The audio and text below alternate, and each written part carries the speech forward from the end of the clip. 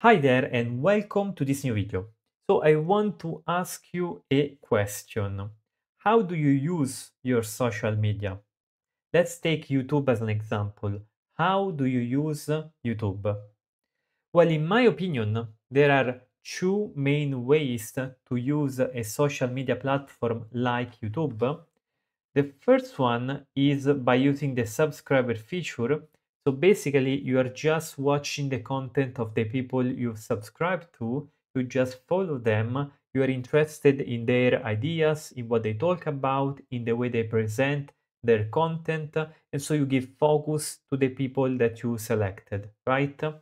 And the second method is just you search randomly, right? You search for new creators, you search for new content that could be interesting. And once you found an interesting creator, you add it to your list of subscribers, right? That's typically the way that such platforms were used back then at the start of those platforms. Now, there is a problem, however. There is a third option that I did not really discuss. And the third option actually is the way that most people use social media nowadays. And basically, it's all based on the algorithm. It's all based on the recommendation algorithm. People just follow that, and the content is created not for the humans anymore, but for the recommendation algorithm.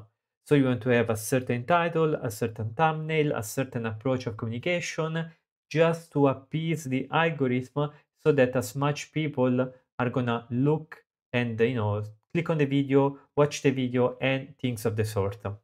Now, of course, the algorithm is parameterized by the people behavior, right?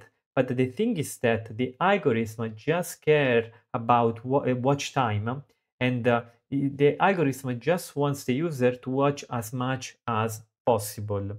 And why does the algorithm optimize for watch time? Well, because of course the algorithm wants to have more advertisements, right? Because the business models of these companies is they give us the platform, they allow us to upload videos, but of course to make a profit they put a lot of advertisements. That's how they make profit. Now in this video I want to propose a technology, a very old and useful technology called RSS, to bypass the YouTube algorithm altogether. Okay, so consider the scenario in which you are tired of the recommendation algorithm, you want to give priority to the people you enjoy listening to the people that give you meaning. You might disagree with some of these people, but you see meaning in their content, you see meaning in their ideas, and you want to be intentional in your selection. Now, the internet originally was developed to share information, to help solve complex problems by sharing information. It was developed as a research project, and the internet itself was developed to decentralize information in case of military wars and in case of disasters, basically. Now internet has become super centralized and most of the content there is not even proper information, it's just spam. And with the rise of artificial intelligence and LLMs generated content, it's going to become even worse in the future. So what I suggest for the future is that you start to organize methods to reduce noise, because we will see a lot of noise in the upcoming months and years. So you want to reduce noise. You want to select and improve and learn technologies that reduce noise. And RSS is one such technology. So, as I was saying, social media algorithms are designed to maximize watch time, and they are designed like this to maximize the number of advertisements that you get exposed to. This is pretty basic, everyone knows it, it's elementary, it's all based on advertisements. The content is just the hook, right? Now, in my opinion, RSS can be used to bypass this. Why? Well, RSS stands for Really Simple Syndication, and basically it uses the XML format to define a feed of data. Every time a new content is uploaded, let's say a new video on YouTube, this feed of data, this XML feed, is updated with the metadata to say, look, this creator posted a new content, and then you have RSS clients that check up on the latest updates and they tell you, look, A new video just came out, click and watch it, right? So basically that is the idea. Now, how does it work on YouTube? Now, to make this work on YouTube, you need to first obtain the channel ID of the channel of your choice. For example, to do that, you can go to the main channel page, you can click on More, scroll down, Share Channel, copy channel ID. And basically, here I can show this. If we search for examp here, let's see. So this is my channel. So this is my channel. We can reject all in here. Here we click on more, we go down, we click on share channel, copy channel ID, and then we have our channel ID in the clipboard. Okay, and then we can paste it wherever we want. Okay, now for example, I have two channels, one in Italian as a decimale and one in English exams, and these are the two IDs. And this instead is the ID of the Zodding live channel, which is a great channel that I highly suggest. So for example, these are three channels IDs. Now then you want to go to this URL, which will contain the XML feed. Now this URL is formed by a dynamic part, which is this parameter channel ID, and here you want to put the ID of the channel of your choice. Okay, for example, let's go into, so let's open this once again. Let's put Zodding live here. Let's put this one here. And here we have this feed of data.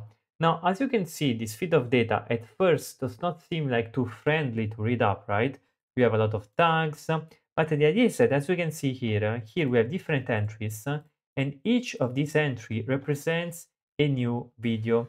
For example, here you have this title, actually typed scripting language, with the video ID, the channel ID, and the publication date, and also here you get the URL. The URL of the, for example, this should be the URL of the channel, and we also have the URL of the video itself, this content, right? This content is the URL of the video, and we can go and click on it and we will see the video itself. So reject all once again, and this is the video itself, right? Actually typed scripting language of Zodding Daily. Once again, highly suggested the channel to follow. So of course, once you have this RSS client, you can just put all these URLs to get this feed of data and to use the client itself. Now in this video, I will show a client that is based on Emacs and it's called elfeed. It is an RSS client for Emacs basically. So how do we configure this? Well, as always, my combination is to use package with straight. So I also show this in previous videos. And what I want to showcase here, it's a simple setup in which we use the package, we do the configuration. Here in the elfeed feeds variable, we put our URLs. For example, here I have three, my Italian channel, my English channel, and the Zodding Daily channel. And then here I put some other configuration. Now, one thing that I added that showcases how to work with elfeed is to sort out the shorts, right? Because we don't really want shorts. I mean, personally, I don't like shorts. They don't really add too much value into my life. I just want long form content or like short videos, like 10 minutes videos. Shorts are like whatever. I just watch the entire video itself. So basically the idea is that this small function will filter when a new entry is added to the database. Here I'm going to check if the URL contains the shorts, and if it does, I'm going to tag this particular entry as junk, right? So I'm going to use this junk, and then I'm going to remove all the junk from my views. So technically the entry will still be downloaded, but I will not show it in my client itself. So how does it work? Well, let's say that let's use this use package, right? Let's just execute this statement. Here I go to the end and then I say Control X, Control E. Then I set this variable, this elf feeds, okay. I set all these variables with the hook, perfect. Now at this point here, I can just do Alt X elfeed, right? And here I get an empty screen because the client still has to update its internal database, right? So basically that's the idea. Now here, to update it, I can use elfeed update, which is mapped to the U keybind, okay? So I say U, and this is actually going to update my feed. Now, as you can see here, I get a bunch of entries with the date, the title, and the channel where it was taken from with the list of tags, okay? So for example, here I have my latest video on Xstamp, a useful templating system. I click on this and I have the link. And then I can take this link and I can just like watch it directly without any recommendation problem. Okay, so that's now why do I suggest this approach? Well, I suggest this approach because as you can see here, there's so much less noise.